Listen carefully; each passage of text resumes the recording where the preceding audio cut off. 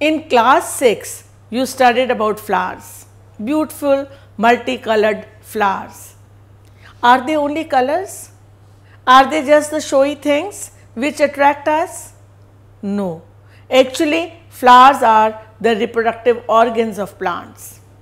So, just as they have reproduction, animals also have reproduction. The way animals reproduce, or in other words, the modes of reproduction are two. First is sexual and second is asexual. What we find in organisms is that some organisms, some animals, they have both male as well as female reproductive organs, just like flowers.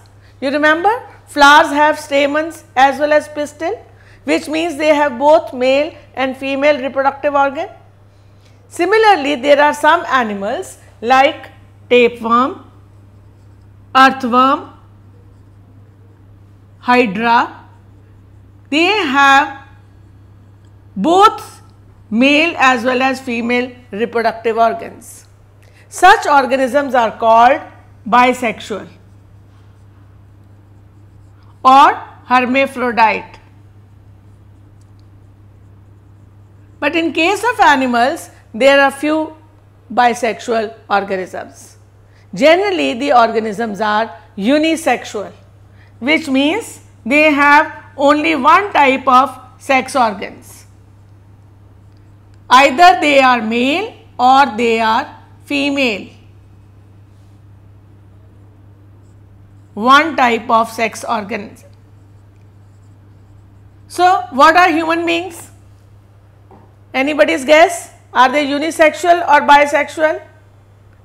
What a thing to ask. Of course, they are unisexual because either they are men or there are women. So, what we find is that animals are unisexual, and here we will study about sexual reproduction in animals, especially the human beings. Now, in case of human beings, what we find is the parts of male reproductive system are most important part is this testis. Why do I call it most important? Because they produce the male sex cell or the male gamete, and these organs are testes. They produce sperms. You know, testes are not in the male body. They are not inside the thorax. They are actually outside the body in a cover or a case or a bag like structure called scrotal sac. These scrotal sacs are around the penis. The testis is inside the scrotal sac. Why so? Because actually sperms need less temperature than body temperature for sperm production, 2 degrees Celsius less. So, they have to be outside the body. If they remain in the body, because while the child is developing, then the testes are in the body. It is later they move on to the scrotal sac. So, if they remain in the body, then they are not able to produce sperms. The maturity of sperm does not take place.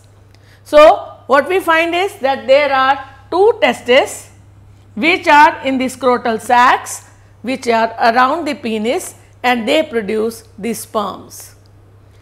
Now, coming to sperms, what we find is that sperm is a single cell structure.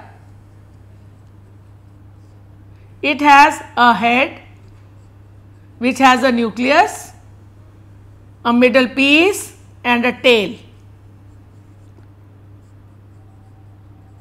There is no nucleus in the middle piece, and of course, there is cytoplasm and there is nucleus. It moves with the help of tail. Millions of sperms are produced by a testis.